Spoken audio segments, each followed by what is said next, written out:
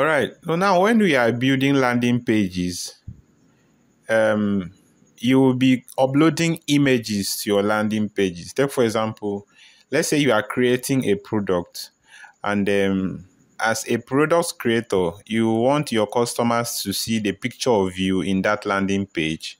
And also, you may also want them to see testimonials, okay? Or if there are payment evidences from your customers so far, you need to screenshot this and then put it up on your landing pages too okay? And this is when, so before you could do something like this, or as you are building your landing pages, you need to know how to format and upload images from your media library to your landing page. Now, let's get over to what we've been building so far. All right. And coming down here, we already did something of that nature here before, but let's just pick another scenario. Let's say we have 3 different columns and you want to put up, let's say, a proof of payment or your conversation in WhatsApp chat with your customers. Now, drag the image element from here and then put it down here. Now, you notice that once you've dropped your image element here, we have a default image already here. So you can choose to delete it here and remove it from here. All right. And then you click on that plus button to add a media from your library. Now, let's select this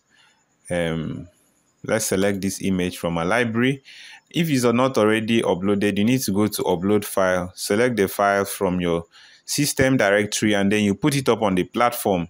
Now, since you already have it in a media library, just go to your media library, then select the file from your library, then click on insert media. Now, once you've done that, it's going to insert the media to your page, right, to your sales page.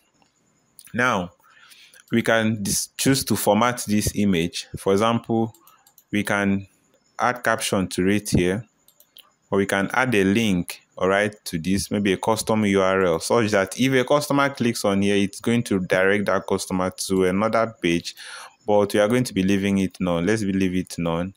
Then under styles, let's give a border type of solid. Right, you can choose solid. We have different border types here: solid, double, dotted, and a whole lot of them. Or you can go with the dotted, then choose 2 as the width, right, 2 pixels here. And then also we want to give a border radius of 10 pixels, right, to make it rounded here. Now, once you've done that, once you have finished formatting a single element here, that is the image element, right click on it, then click on copy. Once you've copied, make sure you paste those elements, the images, in other columns. Now, for you to replace the next image, you have to click on it, go back to choose image, and then select a different image from your library, and it's going to be replaced here. Do the same for the third one. Choose a different library media from here, and then insert media down here. All right. Now, when you've successfully done that, okay, this is the steps, the processes you are going to follow to add your images. This same process follows when you are adding a product. Let's say you are selling hair products, or since you are talking about becoming a pro in data analysis using SQL, okay, you may want to add the instructor, that's the owner of the course here. Okay, let's take, for example, that I'm the owner of the course. Now, I'll have to click on here and then add an image to it. Let's choose an image to it. Then I'll choose my image here, the picture I have in my repository. I can choose the picture here, right? So this is basically how to add and format images on your landing page. Now you can go to styles, go to hover. Which effect do you want to apply when the mouse is hovered around the image? You can increase the opacity here. Okay, let's take it down a little further. Let's take it down here. Let's move it up. Okay, so we are moving it up this way, so the effect won't be too much. Now we can also add the hover animations.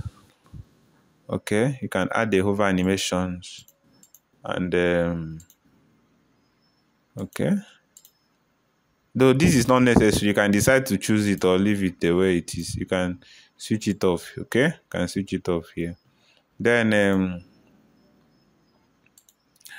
all right, so this is how to upload images and how to format them in our landing pages. For now, we are going to be stopping here, and in our subsequent lessons we are going to be seeing some other extra features, or when it comes to building landing pages, some of the other elements we need to put up to build beautiful designs in our landing page. So thank you so much, and I'm expecting to see you in my next class.